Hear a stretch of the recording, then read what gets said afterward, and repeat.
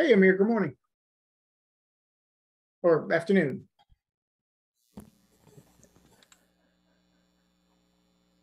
Hey, David. Hi there, how are you? I am living the dream. How about you?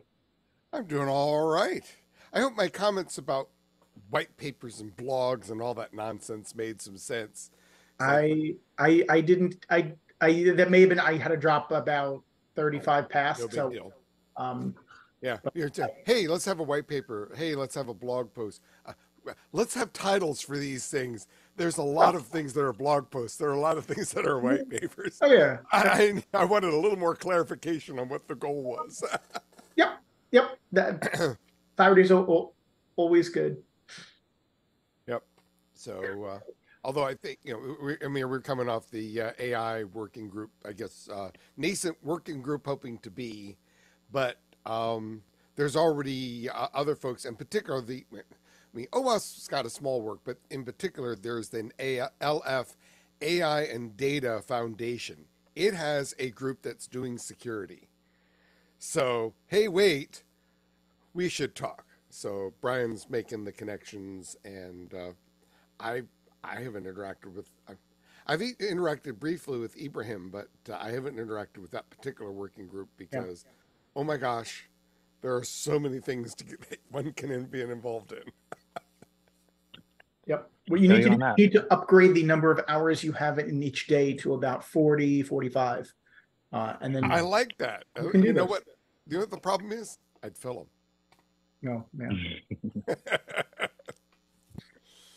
I think that'll just mean I age faster. There you go. Feels like a Twilight Zone episode where you get what you wish for. It's like Oh yes, you yes. just cannot fall asleep. Well, actually, there's a whole kids show with that premise. Fairly Odd Parents. Oh, okay. I have not I don't seen know that. if you've. Okay, my kids loved it, and you know what? I love when it first came out. I go, this is going to last 3 episodes. I mean, the premise is you've got kids. He make wishes, and they just come true through his for his fairy godparents. Nice. I mean, Nice. and and the thing is, it's a whole lot like the old Wile E. Coyote Roadrunner shows. You know it's going to go end badly, but every week it's Sponsored yet by another acting. wish that ends badly. And it turns out you can make a whole lot of shows with that new Yep. idea end badly. Yep. Indeed, indeed. And what's funny is that with a little comedy, you could keep it amusing. How how is it going to go badly this time?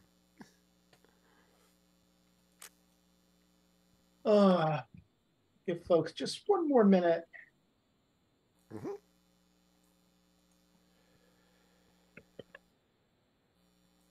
Click on meeting notes.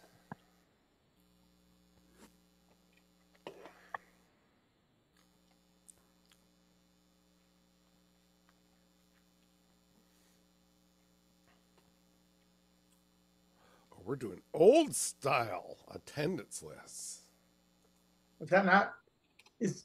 Are we? I didn't realize that was that was legacy. How are we doing? I How are the mean, that cool was kids so doing last week. Yeah, that's so last week. All right, so let me. I'm sure we can do more, but the problem with that is that they people are basically if you just type it in, if you type it in, then people don't type in their names all the time, and if you do the shaded versus fully dark, it doesn't really translate to Markdown.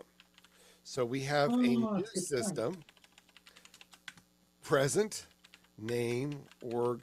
We can also do the pronouns. Please, that's an easy table to add, but right now I am just focused on, getting something here. Making that fix is relatively. Oh, so we have everybody, including those who are not present. Right. You copy the in table, list? and now you can put an X. And see, now all you have to do from the following weeks is you put an X, and anybody can put an X. If they see you, they can also put an X there. Oh, okay. All And right. All then right. I sure. I'm doing it for Do you. it. I love it. I love it. Tell me if you hate it. That is no, But no, no, no. I will never, ever. If someone does something for me, it is always perfect. well, I'll quote that at you later. Keep that in mind. Yeah, just Right. And you know what?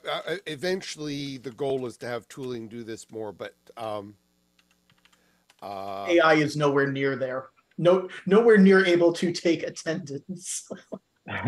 you know what? Then Actually, what are we AI. doing? Yeah, well, AI isn't, but signing in through LFX with your SSO ID absolutely works. But But I can never basically, see it. I can't even see who was invited to these. shh, do not interfere with the facts. Why would you? Oh, that's why I You're like supposed to. security. The problems are so tractable compared to things like, meeting attendance and meeting notes. All right. Well, anyway, Anyway, all right. the hope is that the goal is to make life easier, translates to Markdown, and clicking on X's is hopefully a little easier for everybody. Awesome. Cool. Okay. Let's see. We don't have any new members here today. Um, Project updates. Who would like to go for it? Unless anybody really wants to, maybe we'll start with dashboard. Jay, how's that going? Well, dashboard. I wish I had something different than last week. I don't. I mean, the last time we met, I don't. The new front end person came on board. Cool. We dove back into the survey that was done by Mike, and we that it was, like I said, fantastic survey. So we dived back into that a little bit more, which will help out a lot with how we organize front end development. Raul is still in the process of pushing code to the repo so that can be seen there. But ultimately, we're giving them time to work and get some things done for us to be able to show the working group towards the end of next month. Awesome. I am curious for the front end dev, who's paying for that? Front end LFS. LF. Oh, awesome. Cool. That's great. I'm actually not sure if that's OpenSSF funds or another bucket. I don't actually know what the bucket is, but I do know that we are somehow involved with paying her. I just want to make sure that I'm not personally getting an invoice. I didn't write a proposal. It didn't go up to you. There was nothing that went up to you to the TAC. As far as I'm concerned, if they brought them on board, we had nothing to do with that. I just love it. Love it. It's my favorite. Cool. Okay, so a couple weeks demo sometime in July, I'm guessing. Yep. That's awesome. Cool. Amir, it looks like we're good for actually, if I may real quick. Yeah, so I actually have separately briefly talked with Hurt as well. He's basically trying to trying to get things started. One thing he's really interested in is trying to figure out how to do more than just present raw numbers, but how can we I do think that presenting important numbers is useful all by itself, but he'd like to have something that's a little more hey, this is this good, is this bad? And I think what after some brief discussions, what he's coming away with is trying to convert this, if nothing else, to a comparison to other projects kind of score. So I don't know if 30 days is slow or fast as a response to vulnerabilities, but if almost everybody else does it in 2, you're doing it in 30. That's not so good. Yes, I think comparing one project to one project might not be super useful. Right. But comparing one project to the median of all projects scanned, or in what percentile are you? Right. Would be That's exactly right. Now, and you know, I could easily imagine maybe it'd be better if you group them by, you know, say maybe among all Python projects or whatever. Yeah. But I think the notion though is, you know, how do we convert a raw number into something that provides more information? And while there are other ways to do it, I do think that zero versus one developer more versus more than one, that tells you information without you needing a lot of explanation. Mm-hmm. But for some of these others, it's not obvious. But if we can use a comparison of other projects, we think that'll help. Yeah, I think one of the things that we talked about a while ago was the concept that OpenSSF can have an opinion and award kind of gold stars where we think that certain attributes are good. So the idea being having more than one, you know, committer gets a gold star. Only one committer doesn't get the gold star. Sorry. But then being able to like flip the card over or whatever the UI like thing is to see that, oh, you have 47 committers, or you have one, or you have 0, it's unmaintained. Right. So if folks don't like where we've awarded gold stars, they can say, you know what, I just show me the numbers. Don't give me your opinions. And that way they can, especially if you like the API, they can make whatever different decisions they want. I think that would be useful. Yeah, and I do think that in particular, mentioning that like one contributor versus more than one, you know, or one maintainer versus more than one. I think, strange as it may seem, that can still be really helpful. You know, I don't know if you know, Michael, I presume you saw the numbers. I think Jay, you did too. Where basically there's an incredibly large number of projects with exactly one developer, and making that very clear that it's only one. That's not ideal. It's like 50% of all the projects we scan. So, although that's not ideal, it's also not unusual. And I think that information makes it still helpful, even in the case where you don't like it. Maybe that's bad, but don't have a cow. Don't overreact because, in fact, this is a common situation. I love your 90s reference to "Don't Have a Cow, Man." Oh, well, that's 90s. Like, I think that's a Teenage Mutant Ninja Turtles. Like, oh no, that was old then. Don't Have a Cow, Man. I think that Bart Simpson was. Oh, you're right. That was Bart Simpson. And you're right. Yeah, but I think actually that even goes back further. I think that's like a 60s thing. It's like Greco-Roman times. Yeah, maybe I should have specified which. Don't have a cow, man. They had cows then too. Yeah, and you know, honestly, I think we could rat hole here for a long time, but like the single maintainer projects are kind of interesting because, like, I'm on the other end of it. A lot of projects that I work on, I'm the only dev on. And I think I would take offense, honestly, if someone called out my project as bad because nobody else contributed to it. Because I'm like, well, yeah, that's what I've been screaming about. Nobody wants to contribute to this. Don't contribute to it, but then don't give me a demerit because, like if I'm actively doing something that's dangerous or there's obviously best practice that I could turn on, but I choose not to, fine. Like, and I could disagree with your thing, but I don't want to go so far as to say like that's discriminatory, but like it is kind of like the maintainer is exactly the opposite of the class of individuals that you want to be giving the demerit to for single maintainer projects. They are the only person that showed up. So yeah. But at the same time, I also get it from an organization's perspective. If I'm going to put something in a self-driving car or whatever, and I know that it's just one person behind it, that should give me pause in whether or not I'm willing to take that risk. So maybe the answer is that the risks are kind of different. One is like project level, like not as secure as you should be, not as safe as you should be. Yeah. Risk there. And the other one is like, you know,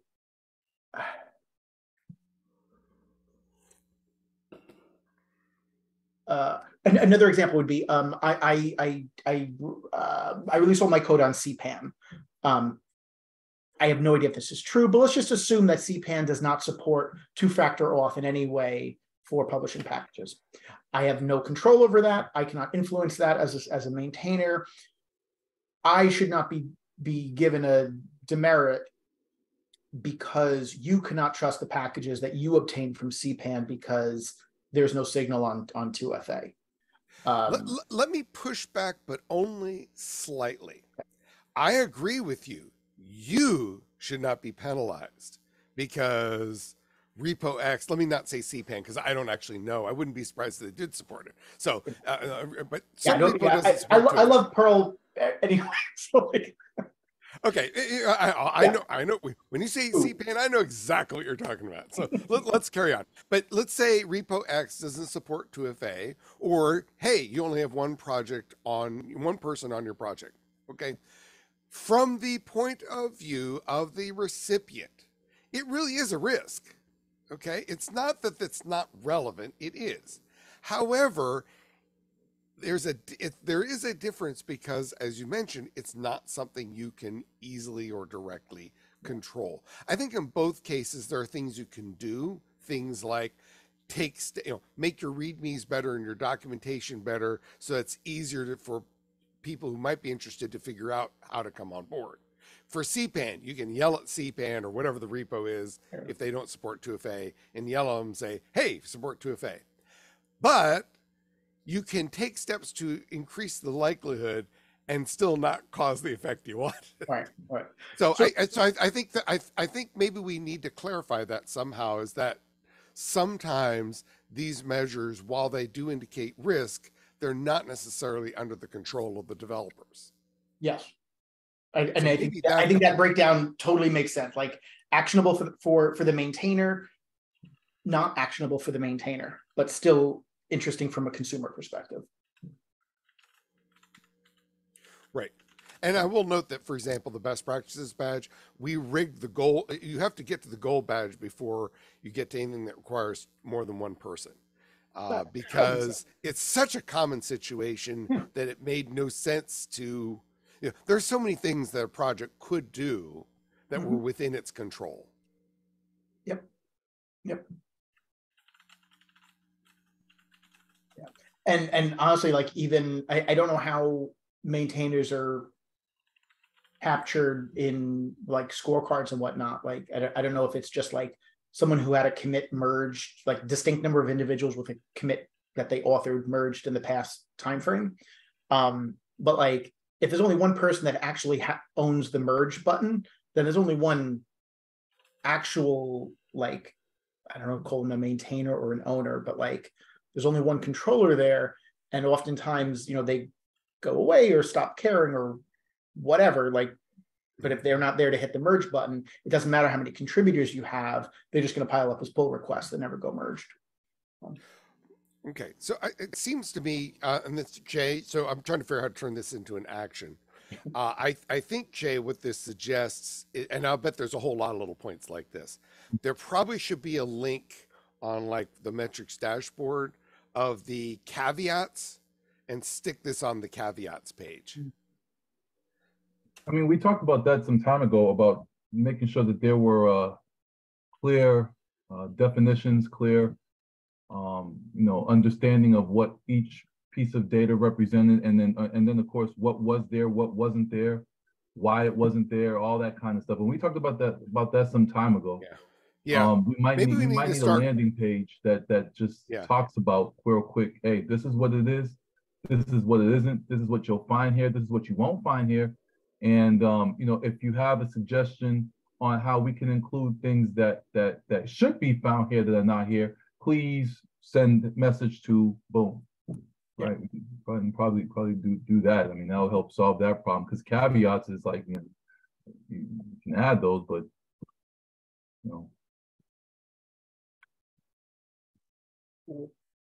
But like I said, all that spawns from that survey is great, and David's right. There were a couple of revelations that came out of it,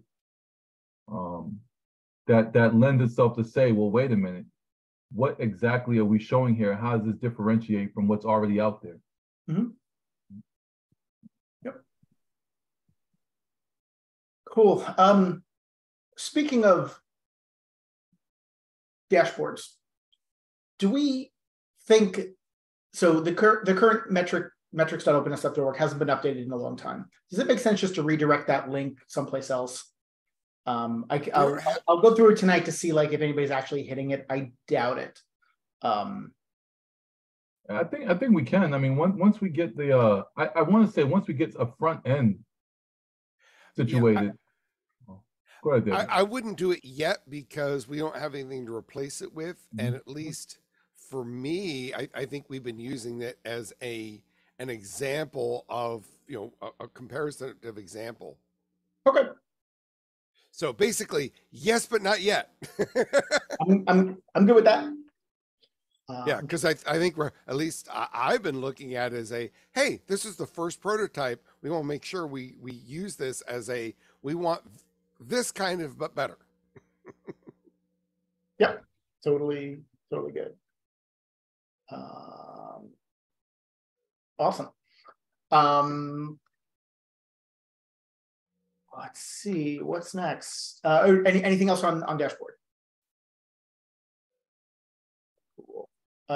Security reviews. Amir, are we all the bugs have been fixed, right? All the build nonsense stuff.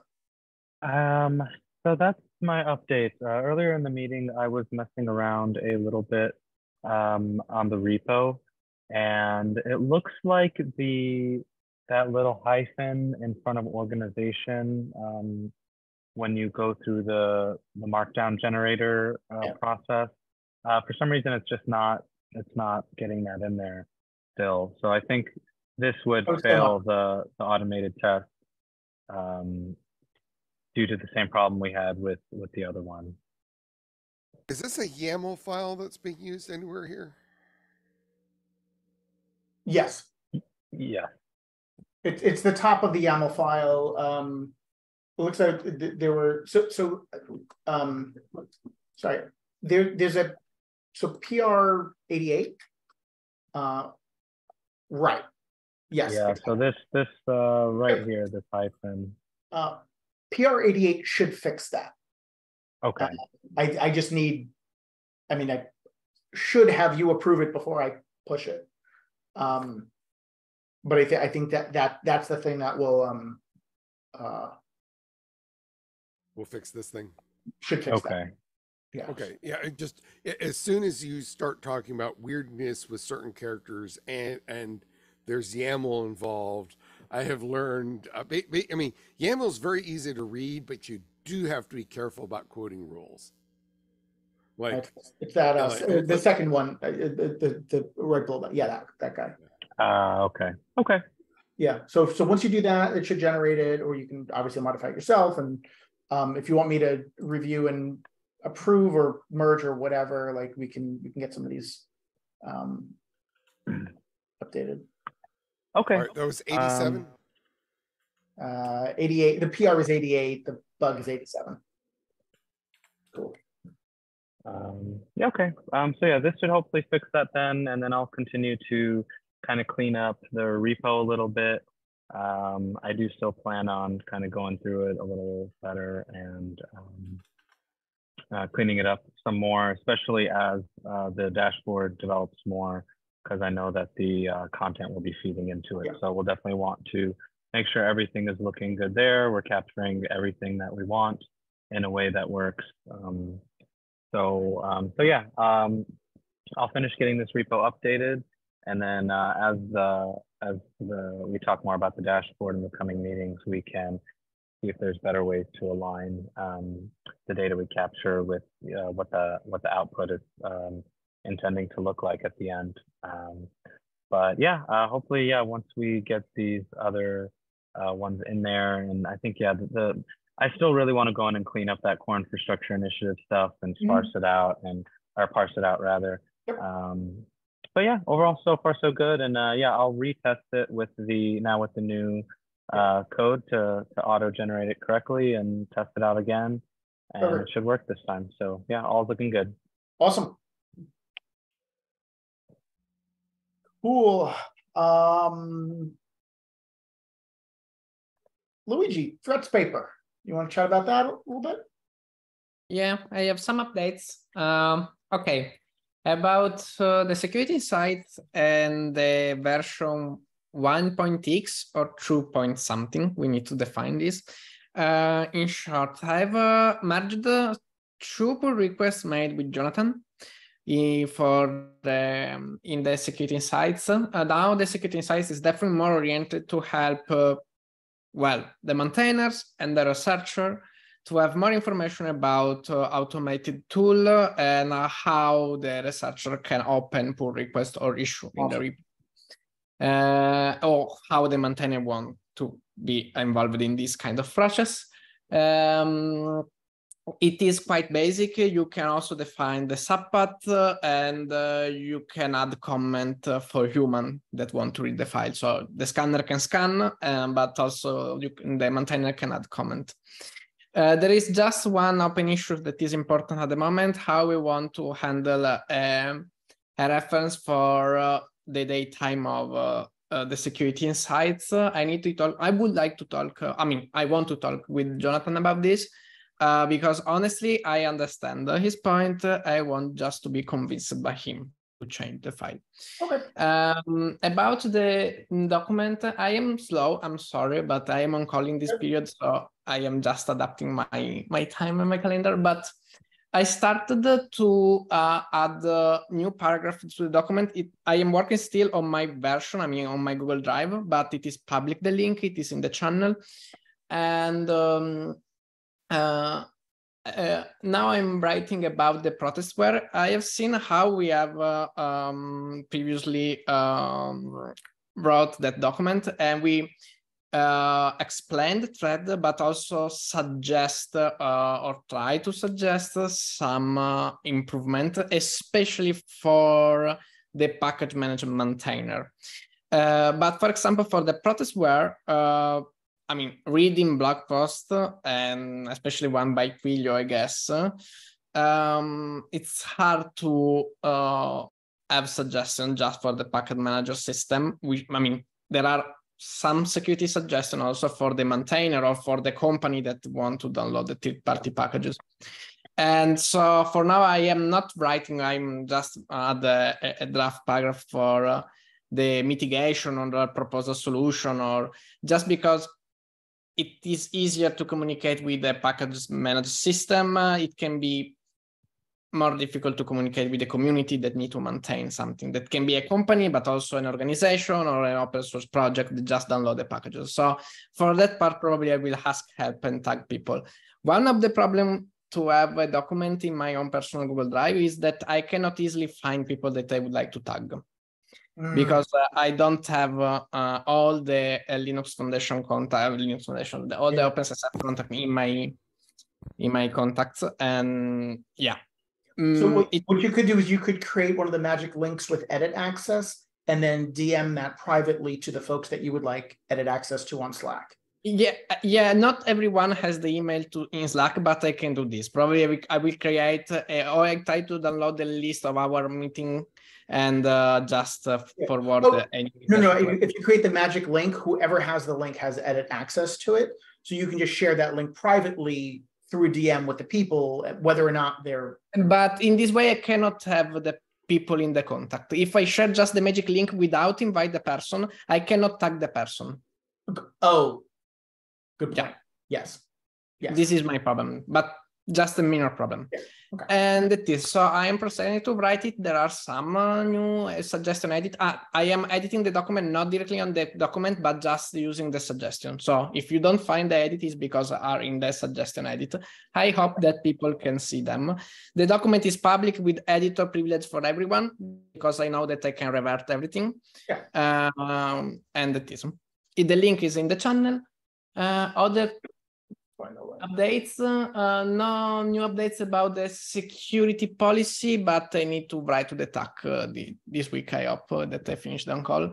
I filled out at least the security insight partially, or the security insight. Well, the 2 slides in the presentation that someone asked me to fill out, probably you. I was on vacation that day. Yep. Yeah. For the security insights, I written that one of the blockers that we have is the security policy. I mean, it was the square where we asked to the TAC for help, yes. And one of the help that we need is to have a way to approve a security policy that both the OpenSSF like and Linux Foundation like, and this is not easy. Agreed. Yep. On the doc, so the link to the draft update doc, it looks like, I don't know how this works. This doesn't make any sense to me, but all of the images have all of the words gone. Yeah, I know. I don't know why. Yeah, I know. I want to fix this, but I'm focusing on just on the text. For the images, yeah. Yep. To do this. Yeah, I know. It's like probably because we have written not in Google Doc the first time. I don't know why. Yeah. Because I mean, I don't have Microsoft. I don't have. Well, I'm Linux user, so I don't have Microsoft Word. Microsoft Word hurts. I can send you a copy. Michael, I don't want to tell you the last time I've opened Microsoft Word. I do have it. But I do have it. That's good. That's good. Look, yeah, I'm going to stop there. No, yeah, we are not. We are. This is toying in love. AI is going to find this video on YouTube and yeah. About the topic, I asked, or I dream to ask, I don't know, about if we have a channel for AI topic machine learning in Linux, in OpenSSF. Okay, I am not able to find it. So if someone can invite me or tag me in the channel, because I would like to introduce this document to the AI/machine learning channel. I think that the AI topic is totally different. I started to read some document, and now we are seeing the first research about this. For example, that sometimes the OpenAI ChatGPT can suggest you type of squat the package or something similar. So I think that introduce the AI in the document is a good idea, but I think that the topic can be good enough to be discussed in another channel. Yep, I posted a link to the channel. We meet every Wednesday. So we met earlier this morning. We are, as a working group, planning both a blog and a white paper. The white paper, my understanding is that it will focus on like AI and ML risks unique to either open source, maintainers or consumers or somehow personas associated with that. It wouldn't be insane to like actually have that content be part of the threats paper, because if it is about threat, risk, and mitigation within the open source ecosystem, that's exactly what the white paper is talking about. So I mean, it may be better published standalone now because AI is such a hot topic and visibility and all that stuff, but conceptually it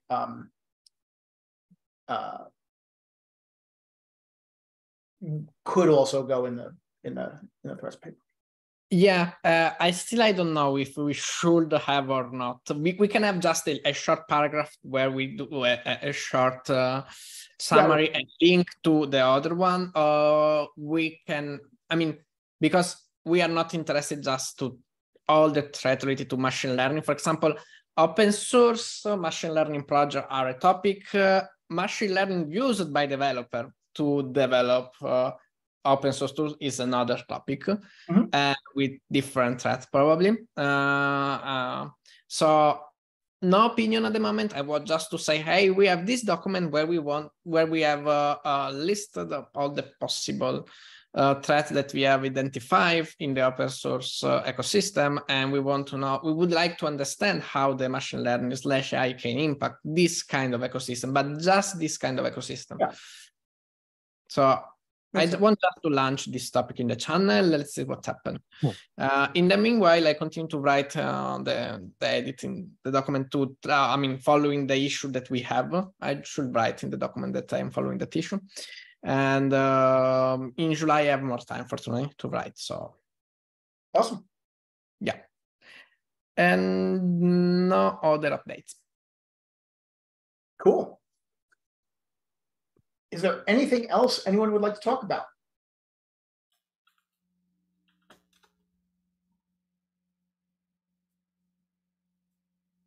I have a question, if I can.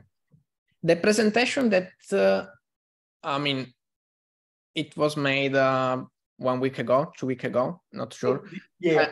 Was for what, and what is the outcome from, well, the meeting, I guess. So TAC asks for an update from every working group, project, SIF, SIG, whatever, on a, they usually do like 2 per session. So I think we get it about twice a year-ish.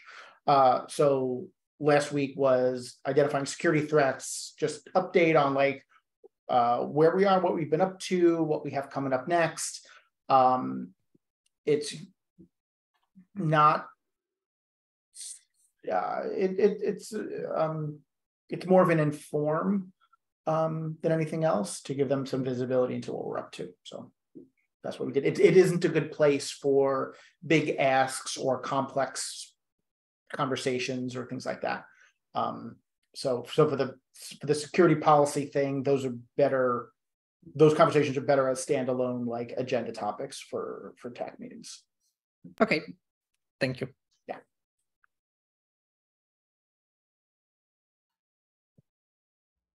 I was just going to chime in real quickly that I commented on your draft, Luigi, but I'd be happy to add some sections or some data to the security audit section, just based on some of our research and output over the last couple of years, especially some of the stuff that has been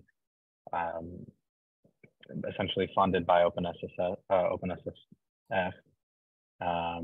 So yeah, if that sounds good to the group, I can start putting some things, and then if the group likes it, I can continue adding in more data and research and writing. That sounds great. Yeah, I would say like, for now, throw everything in the doc, like that's great. I think having data to back up, like, a stat like projects that have undergone a security audit are X% less likely to have a critical vulnerability in the next N years would be like an amazing statistic to see. Having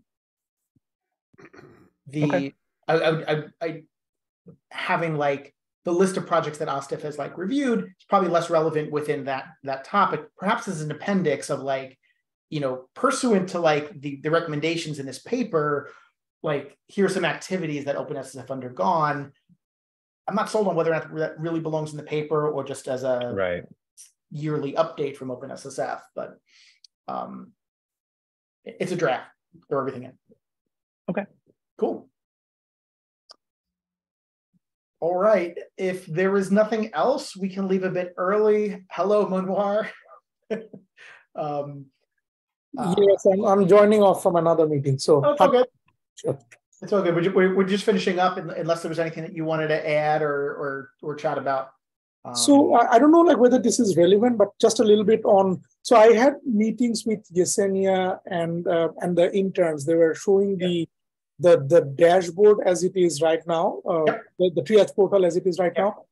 What we are seeing is, or what we have found out, so right now the data is not populated there, and we still have not created the mechanism of, when we are updating the serif, the dashboard is still not like populating the data from that, but that's probably going to be done pretty soon. Yeah. What will probably not be done in time is the complex coordinated disclosure workflow. By no means that will be done. So the work that we'll be starting to do from from July 1, what we were thinking of, then go back to our triage portal, which has done this to some extent, and then use that for now. We still need to do some work. So that so 1,000% yes. Do the way it works. This is more of an AO conversation, but through this, Open Refactory will be doing security analysis of, I think we said 500 a month, or like a lot of open source projects, triaging results and kind of owning the disclosure from discovery through fix as an experiment to see like how well does this stuff scale out. So that's what we were talking about on where we would like eventually the Omega Triage portal to be a consumable resource for lots of security researchers doing these kind of bulk scale analysis. It's still, the train has like two wheels. So let's just wanted to make sure it works. That was good. And since this is this is the parent organization of the AO anyway, so that's why I was bringing this conversation, and we don't have any conversation before July 1. So just wanted to, so the expectation would be that we'll be doing some extension on our triage portal and making sure that we follow a subset of the coordinated disclosure. So we won't automate all of that stuff. Jonathan is already working on that. Once that is available, it's going to be integrated. We're going to use that, but we'll be just doing just enough so that it's workable. We're working on the PMPVR way of reporting bugs, and then we'll be using that. So the work of the active reporting is probably going to start near the end of July or early August, as opposed to from July 1, because the infrastructure is not ready. That's Are you using the disclosure check tool for projects that don't have PMPVR? We are using that, yes. So I have access to that. It's not integrated yet, but that's part of the plan that we will be doing that. Perfect. Then I will accelerate and make sure that I actually deliver on my promise to get the Python library updated and the package on GitHub packages updated with the latest bit so that it works as good as it can. But obviously, if you run into places where it's spitting out nonsense, just ping me or file a bug or whatever, and we'll improve it. I think right now it's probably in the low 90% good, and the places where it fails are places where humans can't find it either. So yes. So I think one of our guys tried it out. It looked pretty useful at that particular point, but actively we'll be looking at it from July 1 onwards. So that's awesome. We're going to do. Okay, thank you. Just awesome. Love it. Thank you. Yeah. All right. Anything else? No, you guys got 17 minutes back. Going once, going twice. Thank you all. See you in 2 weeks. Wait, hold on. Wait. Before we did this. 2 weeks, is that July 4th? We're gonna, no, it's July 5th. So we are okay. I'm gonna be off for the following 2 weeks, the 19th of July and the 2nd. So maybe we just do this now. Is there anybody that will be around on either July 19th and the 2nd who would just be willing to run this meeting? Always around. Always around. Awesome. Jay, they're yours. Thank you. Cool. Have a great day, everybody. Appreciate it. Adios. Thanks. Bye.